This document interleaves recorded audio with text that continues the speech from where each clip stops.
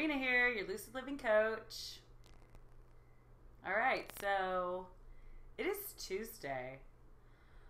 I am really feeling urged to tell my little story that happened to me today because I am just in like shock, kind of in awe about just how awesome God and the universe is and how he brings so many signs and synchronicities that it's really hard to ignore. So I had a dream last night of an owl, and he had like a red bandana on, and I was looking out a window, and he kept like running towards the window and pecking it, and I'm like, no, stop, no, stop, and he kept doing it. And the reason why I wanted him to stop is because I was afraid he was going to break the window. But he was trying to like wake me up, you know? He's like, do I really have to do this? So I was just trying to figure out what the dream was saying. And then I come across on Facebook feed the story about the guy from 9/11 that actually worked as an investment banker at the tower when the really unfortunate event happened. And apparently he had called his dad and said that, you know, he wants to change his profession and be a firefighter. He wants to, you know, make a difference in the world. And he's always been a team player, and he said that he doesn't want to die in front of a computer screen. Well, I guess throughout his whole childhood, he wore like this red bandana around, and I guess, you know, he used it for, I don't know, his snot or something. There was one white rag for the snot, one red rag. Anyways, he's had this red handkerchief he's carried around since he was a kid. He was like, you know, he went to Boston College, and like he was a really good student, a really good team player and sports guy. And he ended up saving so many people in that. He wasn't even a firefighter, like on paper, but he was a real hero. Like, he went in that building and he saved a lot of people. And he ended up going down with the ashes. And some of the people that he saved are still alive today to tell the story. I thought it was super moving. And it was kind of funny because I was like trying to figure out where the red bandana came in. Then I went to the gym. I mean, literally my hair is still wet. And I did like this aquatic Zumba class that I've never done before. And I thought, I'll give it a try. I was tired from work. I hadn't eaten. So I'm like, this should be like a fun new experience. And I'm outside. I had a great time. And then I'm driving home and I'm just like blasting my music. And I was on, you know, this old road to come down into my little town, and I see a huge owl, and his wingspan is huge, but you know that they're owls because I've had quite a few living in front of my place, and there was like white underneath, and I haven't seen my owls around, so I've been a little worried. I think someone maybe cut down the tree that they were living in, who knows, but I was a little, like, very happy to see that owl flying around. So I pull over, and I'm, like, looking at him and just admiring his beauty. And then I see a car coming up behind me, and I was like, oh, shit, I don't want to get hit. So I continued forward, and I'm now on the windy road that takes me down. And I see something in the middle of the road, and I'm like, oh shit. So I get my stick and I put it down to slow down. It was a freaking owl looking straight at me. I almost hit it. I swerved. He didn't move. It was like so magical and creepy all at the same time.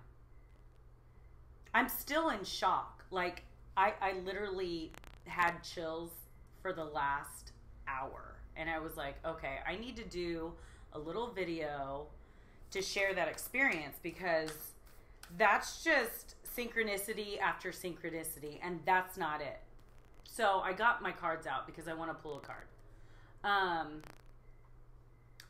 Right when I got in town, something said, because I couldn't just stop. I wanted to stop. There was a car behind me. He unfortunately didn't see the owl. I asked him. It was the cutest little freaking owl too. He was like, he's so with the white. He was a barn owl, and it was like he was looking straight at me because my lights were shining on him. Well, he probably couldn't see me, but I saw him and his little face. And I can't believe he didn't fly away. That's the thing, because I could have hit him, but I just kind of went around him. I was kind of pissed at him for just being in the middle of the street like that. But some things, need to be thrown in your face like that. So anyway, something just told me, go drive to the top of the town. There's like a really steep hill that you go up. So I'm like going up, and I just want to get to the top. Maybe I could just like chill out up there and see if I see the owl again, because I think they're freaking magic and cool. So I'm driving up, and something says, well, just turn on some streets that you would never normally turn on. And then I was like, and just see where it goes, because I've lived here literally all my life and I have not explored all of the hills. So I was driving, and I look at one of the street names, and it's Wells. I was like, oh my God, that was just in the video of that guy who saved. So that's like confirmation that the dream was about being a hero and a savior. And sometimes it is okay to love people. And by loving people, you're loving yourself. Like this guy, loved people so much that he put his own life ahead of the other people. I mean, it's kind of the same story as Jesus. Like, who the hell does that? Just gives their self to people of his office building. I don't know. That's pretty unreal, but it just reminds me, no, it's okay to love people, but also you're loving yourself. So it's because everyone is a mere reflection of ourselves, because we are the collective unconscious. All of us together, we are all connected. And so loving yourself is loving others. Taking care of yourself is taking care of others. And taking care of others and the way you treat others is literally a reflection of how you feel and treat yourself. So I just wanted to put that out there because that was unreal. I mean, I still see that little owl's face. He was so cute. But I'm going to pick a card. So I'm clearing the deck. I cleared the deck. It's like, I need this hematite to ground my ass because I've been flying high today. I don't know what's going on. Oops, that just flew out. Okay, so there's 2 cards here. If there's an owl on it, I'm going to freak out. Okay, butterflies on this one. This one's card 35. Culmination of vision. Ooh. It's like the tree, listening to the trees and the winds and the animals. And then this one is infinite blessings. It's like the infinite waters. I love that guy. Okay, and that's kind of cool. This little fairyland chick.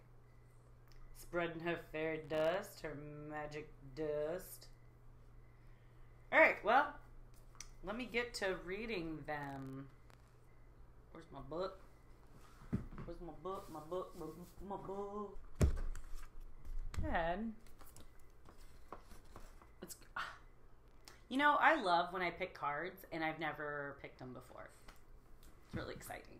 It's like opening up a birthday present. Alright, found it.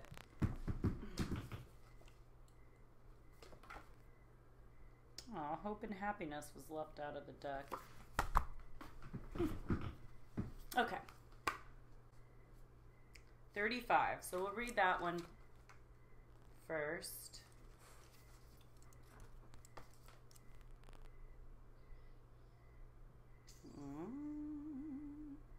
Time to take positive action towards your goals and dreams. Be adaptable and fine-tune any of the details of what you are creating. Reflect on your desires and make sure your attitudes and beliefs are in alignment with what you wish to accomplish. Let go of any aspect or quality that no longer fits what you intend to accomplish. That's so funny. That's kind of been calling me, just like really letting go of energy that is no longer serving my higher purpose. Okay, so the next one, 17. Infinite blessings.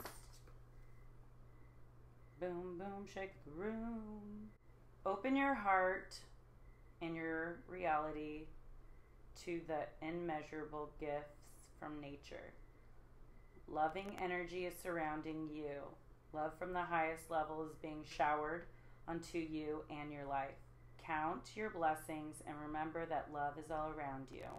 Notice these miracles and blessings as they show up in unexpected ways, but always at the most conspicuous time.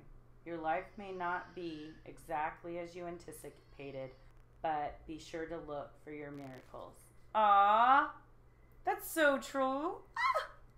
Oh, I love this one. Both of them were really good. So it's like just you know, that little thing of like the owls trying to speak to me and stuff. I mean, that's a blessing in itself, you know? I like that. There you have it, guys. You have the 2 cards, infinite blessings and culmination of vision, and keeping that awesome guy in your mind, and ask yourself, like, how or who would you like to be known for when you die? Because he was still an investment banker, but he died what he wanted to be, a hero and a firefighter. He wasn't a firefighter till he passed. So we could learn from him by taking the chance and taking the action of who you want to be now before it's too late. He got to be who he wanted to be on his last day that he lived. It's crazy. It's huge. Could you imagine if that didn't happen, and let's say that he was a firefighter, how many lives he could have saved throughout his life if he was an investment banker and he really ended up going into the profession that he really wanted to do? Or why he was even in that profession. Was it exterior people that was like, oh, you need a good paying job and blah, blah, blah, or, that's my question. We can make our own choices in our life right now and make them count, because we can save a lot of lives if we're in our purpose and in our passion. That guy was in his purpose right before he died, and he saved quite a few people, but imagine how many he could have saved if he would have got in earlier. Think about that. I don't know, just something to think about, guys. All right, well, have a good night, and I will see you tomorrow. I love you tomorrow. I'm crazy.